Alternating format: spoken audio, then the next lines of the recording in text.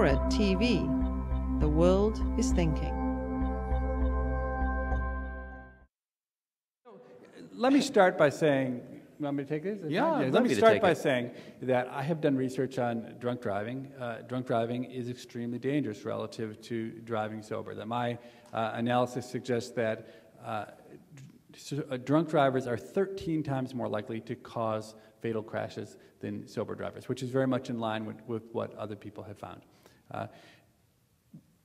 We've been told for 25 years, 30 years, longer about the dangers of drunk driving. There have been tremendous strides made in that dimension.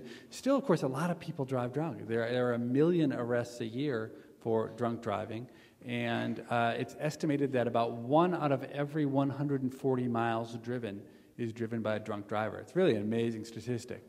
But what no one has ever really bothered to, I've never heard anyone talk, mention, think about drunk walking, okay?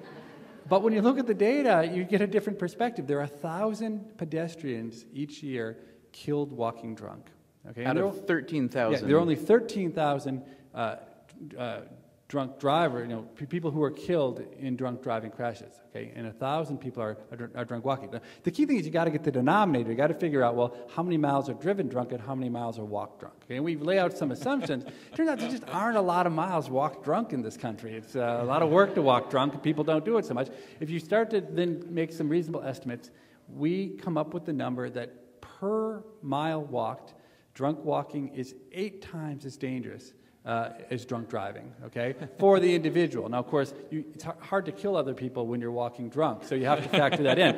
When you do that, it turns out in total deaths, there are 5 times as many deaths per mile walked drunk as there are driven drunk. So, look, and I want to make completely clear that we're not advocating drunk driving. We're not advocating drunk walking. But I think the drunk sleeping is probably the safest. Drunk taxi dialing.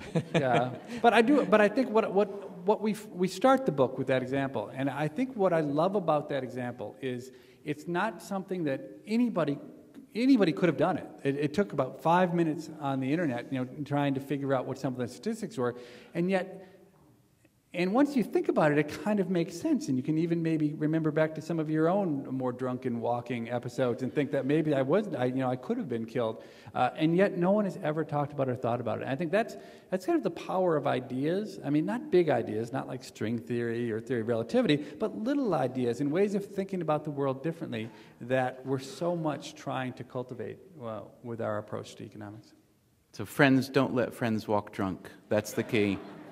The ways that people die walking drunk, once you actually look at the numbers and see what's happening, it's so easy to get, if you're in a city, you just step off the curb into the path of a taxi. If you're somewhere suburbs, people make the mad dash across the highway just with bad judgment, thinking they can make it. In rural areas, there are places where people literally, they drink a lot at a friend's house or at a bar, kind of walk home, then literally lie down on the road to take a little nap.